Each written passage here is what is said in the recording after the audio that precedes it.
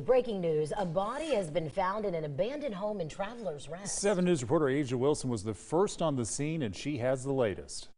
The Greenville County Coroner's Office tells us the body of a woman was found inside of this abandoned home. They believe she had been there for some time. When something like this happens, it's a culture shock on this area. Crime scene tape and investigators swarmed this abandoned home on Monday after a woman's body was discovered inside. With the owners of the house who said nobody was not supposed to be in there.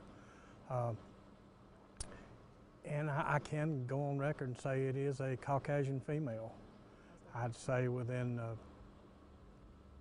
early 40s, mid 50s, something like that. The Greenville County Coroner's Office tells us they got the call a little after 5. They're now treating it as a suspicious death. Right now we see no visible signs of trauma. Kevin Smith lives right next door to the property. He says there hasn't been any activity there for a while. Heard nothing.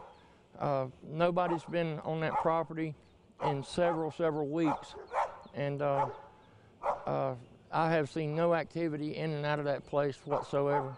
Shocked. Honestly, I was shocked. This is a peaceful, quiet street. Police Chief Benjamin Ford says the owner sent 2 people to the home to get some things out of it. That's when the body was discovered. Heard that people may have been staying here and may have been evicted in the past few months. But we're unsure at this time why this person was here. The chief says as of now, no threat to the community. This is an isolated incident, if it is some type of crime. Right now we're treating it as a suspicious death. We do not know that a crime has been committed yet. But Smith says this still leaves him with concerns. Concern me. It is concerning because you want to live in a safe neighborhood. Right now, Travelers Rest police say if you have any information about this case, to call their office with tips. In Travelers Rest, Asia Wilson, 7 News. The coroner's office says they're still investigating the condition of the body. There's an autopsy set for tomorrow.